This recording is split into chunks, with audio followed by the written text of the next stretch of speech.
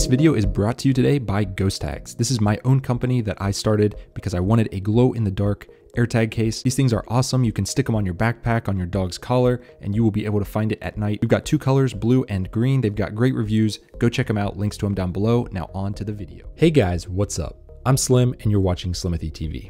In this video, it's gonna seem very basic, but I'm gonna show you guys how to properly restart your iPhone. I'm gonna preface this. I recommend that everyone restarts their iPhone at least once a month. I personally do it once a week, but it's totally up to you how you do it. Now, the way to do this normal restart, if you have an iPhone 14 Pro or one of the newer iPhones, all you do is hold the volume up button and the power button, hold them together until you see this, and you can let go. Then you see slide to power off, just slide it, and it powers off. Now, at this point, this is where some people mess up. As soon as they see this go black, they immediately hold the power button to turn it back on. And while yes, you probably can do that, the phone is actually still shutting down even right now. It's been like 30 seconds, it's still shutting down. So in this case, I let the phone sit for 5 minutes. You could probably get away with 3 minutes if you're in a time crunch. Now you're probably asking yourself, why the hell do I have to wait 3 to 5 minutes? Well, first reason is it makes sure that the phone's totally off. So at this point, the phone is probably totally off, but I've seen it take upwards of a minute to fully turn off an iPhone. The next reason is you want it to be a little bit cool to the touch, or at least cooled off. The tech nerds out there, you already know when the memory inside of the iPhone, like the RAM, is even just a little bit warm, it can store data. So if something was corrupted, like a cache or something, you want it to be cooled off so that all of that memory is purged. This is not important data, so it does not matter if it's cleared. In fact, you want it to be cleared at a restart. So what you're doing for those 3 to 5 minutes is you're letting the phone clear out all those bad caches that could have glitches, causing issues, slowness. Keeping it off for a couple minutes clears all that out. And I know 3 to 5 minutes can be a while. Just go grab your iPad, play on that for a little bit, or go touch grass, something like that, while you're waiting for the phone. And after those 3 to 5 minutes are up, you can be sure that your phone is fully ready to go. So just hold the power button, just this power button over here, until you see the Apple logo, and you can let go.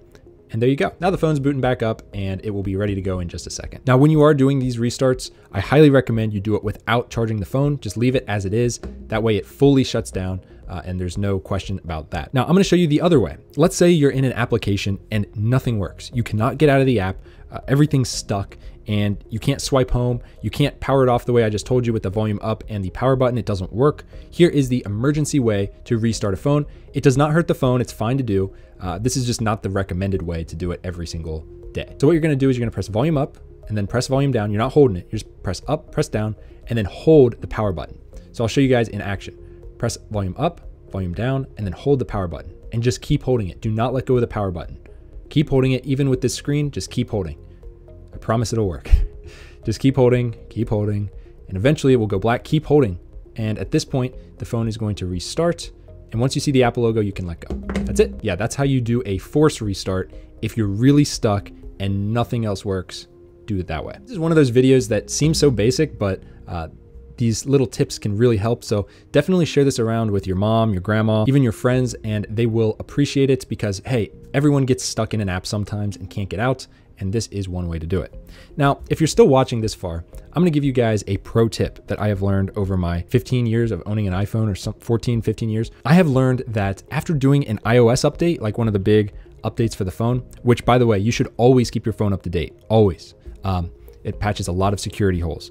But after you do one of those updates, you should use your phone just a bit for about 5 or 10 minutes. Let it cache everything in the background. Give it about 5 or 10 minutes of using the phone or just leaving it like this unlocked, and then reboot the phone. I have seen so many people have issues after a big iOS update, and they're like, oh, this update was horrible. It broke all of my apps. You know, this isn't working. Location's broken, blah, blah, blah.